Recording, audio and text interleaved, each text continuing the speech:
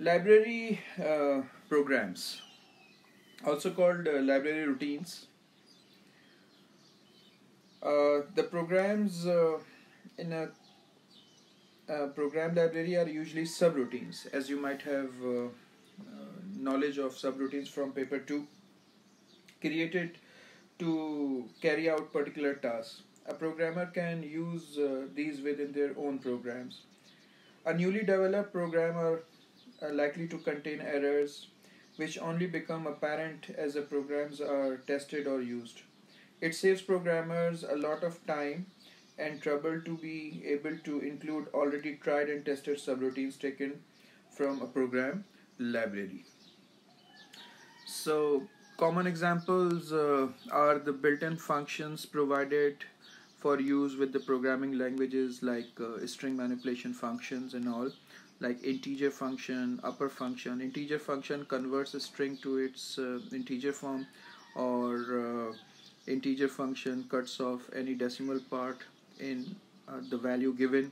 Upper converts lowercase characters to uppercase and formats the numbers to a particular form.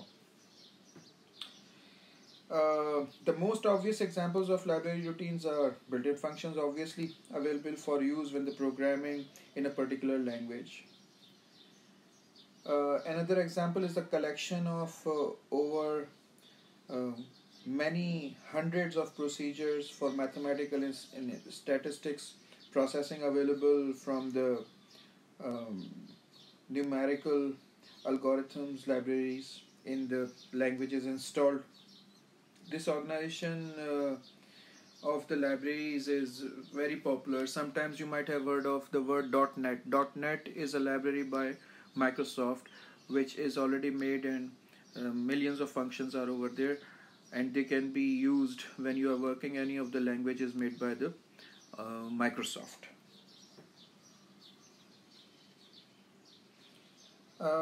We simply need an overview of the library routines, so you don't have to have a lot of knowledge.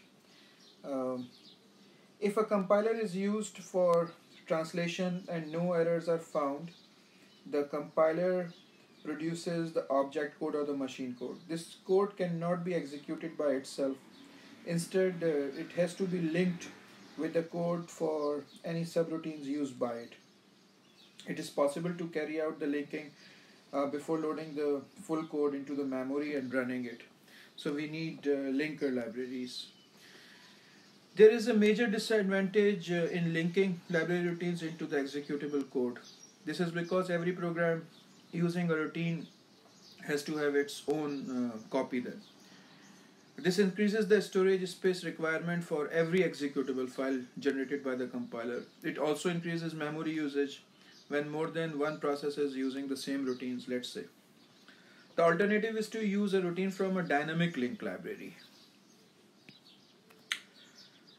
When a dynamic link library routine is available, the executable code just requires a small piece of code to be included. This allows it to link to the routine, which is stored separately in memory when an execution of the program needs it. Many processes can be linked to the same routine. It is possible. This has the advantage that the executable file for all programs need less storage space. For example, you might have seen this spell checker routine of Microsoft Word. You can call it in your Visual Basic program because that spell checking routine is available through the DLLs installed and loaded in your computer's memory if it is Windows operating system. Memory requirement is also minimized if the same library routine is being used by several programs. Another advantage is that if a new version of the library routine becomes available, it can be loaded into memory so that any program which was using the previous one will be upgraded automatically. The main disadvantage of using a DLL is that the program is relying on the routine being available and performing the executed function. If for some reason the DLL becomes corrupted or a new version has bugs which are not yet discovered, the program will fail or produce an error result. The user running the program will find it difficult to establish what needs to be done to get the program run without error. So that is something very common. So this is it for library routines. Thank you.